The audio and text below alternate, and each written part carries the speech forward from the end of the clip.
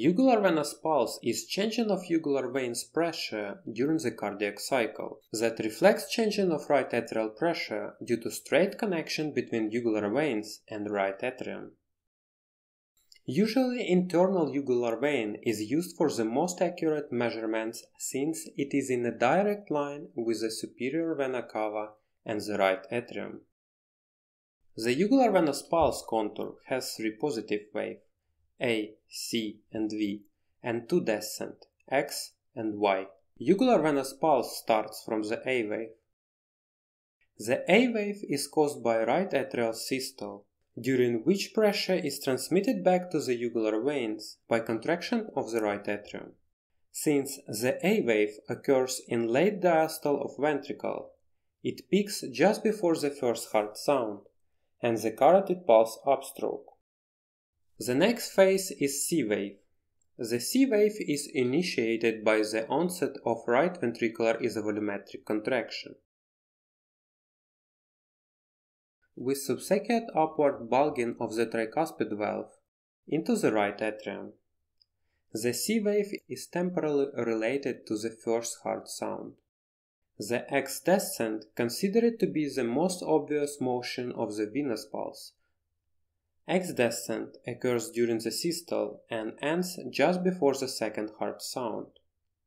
The early portion of X descent, that is before the C wave, results from the right atrial relaxation during atrial diastole.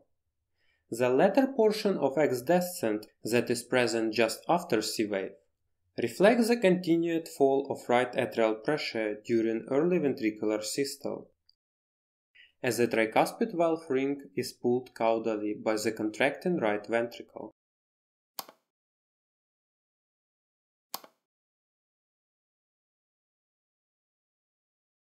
The next one is V wave. The V wave terminates the X descent and results from the inflow of caval blood into the right atrium during a late right ventricular systole, when the tricuspid valve is still closed. As the right atrium fills, its pressure begins to rise again. The V wave rudely coincides with the carotid pulse and peaks just after the second heart sound. The descending lip of V wave is termed Y descent. An early diastolic event, it is caused by the opening of tricuspid valve and the rapid passive inflow of blood from the right atrium into the right ventricle. The Y descent occurs after the second heart sound. The Y descent can be distinguished from the X descent due to the synchronicity of the latter with the carotid pulse. The Y descent occurs out of phase with the carotid pulse. Now let's check the most important changes of jugular venous pulse. The abnormal A wave. The augmented A wave can be tall and cannon. The amplitude of the A wave is heightened whenever the right atrium contracts against increased resistance. The tall A wave usually observed in case of right ventricular hypertrophy, right ventricular infarction, or tricuspid stenosis. cannonThe wave describes exaggerated A wave that is usually observed in case of different rhythm and conductivity disorder. For explaining this, let's firstly check causes of tall A wave. Tricuspid stenosis means narrowing of tricuspid valve orifice that lead to decreasing orifice radius. Resistance is inversely related to the force power of radius, so in case of tricuspid stenosis, resistance is increased. That lead to increasing of right atrial pressure that in its turn creates tall A wave. In case of right ventricular hypertrophy and infarction, compliance of right ventricle decreases. It means the same right ventricular volume causes higher right ventricular pressure, that in its turn again lead to increasing of right atrial pressure. Augmented right atrial pressure causes tall A wave. In all of these cases, enhanced right atrial contraction and subsequently pressure constitutes an important compensatory contribution to changes of right ventricle's properties. One of the cases of cannonThe wave are ventricular tachycardia and complete heart block. Both of them are characterized by atrioventricular dissociation that lead to loss of atrioventricular synchrony, and atria contracts independently from the ventricle cycle. So, in time of atrial contraction, tricuspid valve is closed.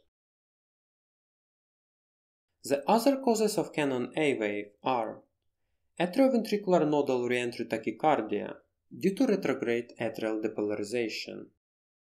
Second degree of AV block type 1, when P without QRS is inside the previous QT interval.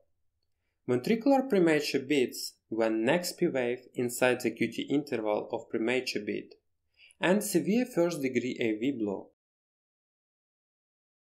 All of these cases characterized by contracting of atria against closed tricuspid valve that lead to rapid increasing of right atrial pressure and in its turn makes cannonThe wave. The A wave won't be observed during periods of atrial asystole, such as in case of atrial fibrillation, atrial flutter, or sinus arrest. One of the most important changes of jugular venous pulse is caused by tricuspid regurgitation. The regurgitation jet from the right ventricle to the right atrium during the right ventricular systole causes right atrium volume overload that lead to impaired right atrium relaxation. As we already know that X-descent is responsible for right atrium relaxation, so in case of tricuspid regurgitation, X-descent will be attenuated or even absent. Also, right atrium volume overload lead to augmentation of V wave, because in this case right atrium obtain blood from the vena cava system and additional blood from the regurgitation jet that lead to increasing of V wave that is responsible for right atrium filling. Also flow through the tricuspid valve increases because the pressure gradient between the right atrium and right ventricle increases, that lead to steep Y descent that is responsible for the right ventricle filling. So, in case of tricuspid incompetence, jugular venous pulse contour due to X-descent attenuation has CV peak, that also can be called Lancisi site.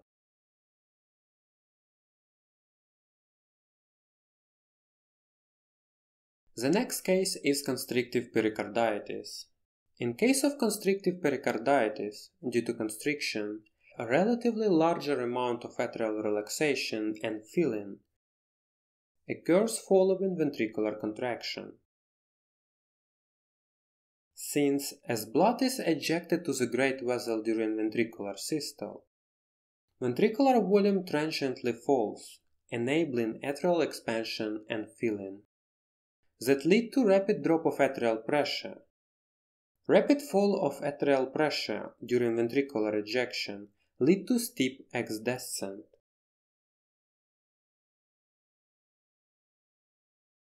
Also due to constriction, ventricular filling is impaired, and ventricular stroke volume is reduced.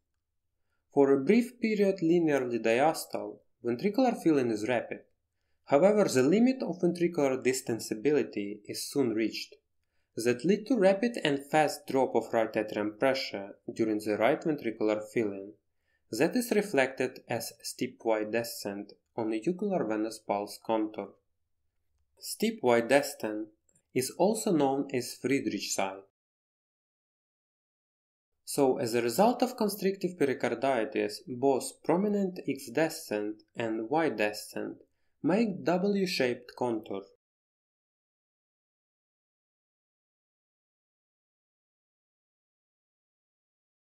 The other case of jugular venous pulse changing is cardiac tamponade. The cardiac tamponade is characterized by accumulation of fluid between the pericardium layers. Accumulation of fluid causes pressure on all heart chambers. As a result, right atrial relaxation and filling occur during rapid ventricular ejection because ventricular volume transiently falls, enabling atrial expansion and filling. These changes lead to rapid drop of right atrial pressure, therefore steep X-descent. A unique feature of cardiac tamponade is the continuous compression of the heart throughout the cardiac cycle. This limits the fall in ventricular pressure during early diastole and thus causes a decrease in normal atrium to ventricular pressure gradient. This in turn restricts the amount of early diastolic filling of ventricles and blunts wide descent.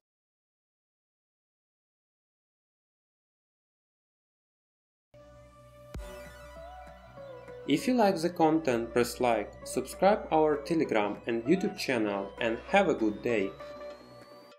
Here we go!